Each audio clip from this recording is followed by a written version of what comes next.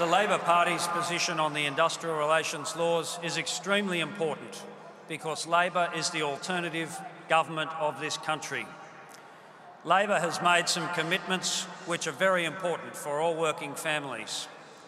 A clear choice is emerging between Labor and the government on industrial relations. And to hear more about that, we invited to speak to you today the Leader of the Labor Party, Mr. Kim Beazley. Please make him welcome.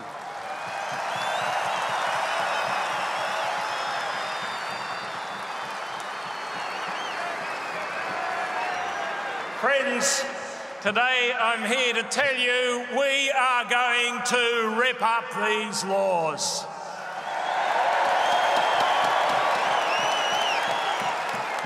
I want to thank each and every one of you, the hundreds of thousands of working families across the country who've been willing to stand up and fight for good Aussie values at work. And I want to thank too the ACT and your unions who've been with you every step of the way. We are inspired by your passion, by your commitment, by your patriotism. You have made this campaign. You've been magnificent. And you and the Labor Party stand as one. We believe in fairness, that everybody should be treated decently and with respect, that it's wrong to sack someone unfairly or for no reason, wrong to force workers to sign individual contracts that cut their pay, wrong to destroy the award safety net and independent umpire. That is why we will rip these laws up, because John Howard wants you working harder, longer and for less. Our campaign is for the future of working families.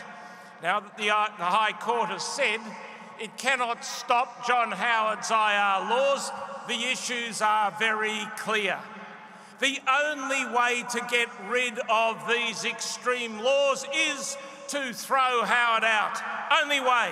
And it's something all of you can do.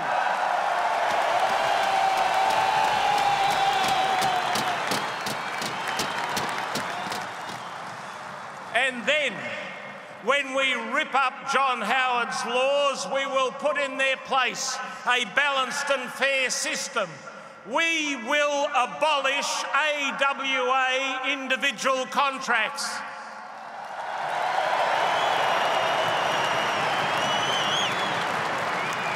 No one will be forced to sign a contract that disadvantages them in order to get a job. And we will have a decent safety net of pay and conditions.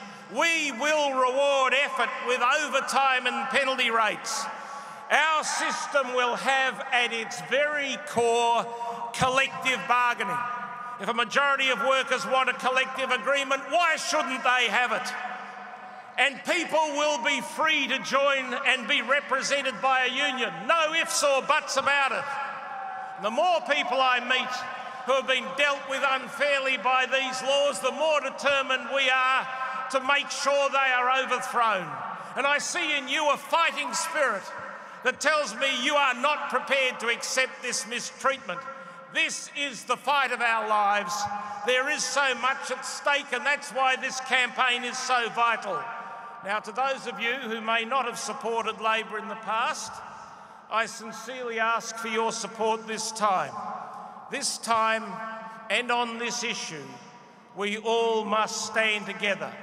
Let's build that modern, fair and flexible IR system Australians deserve. Let's make Australia the nation of a fair go again.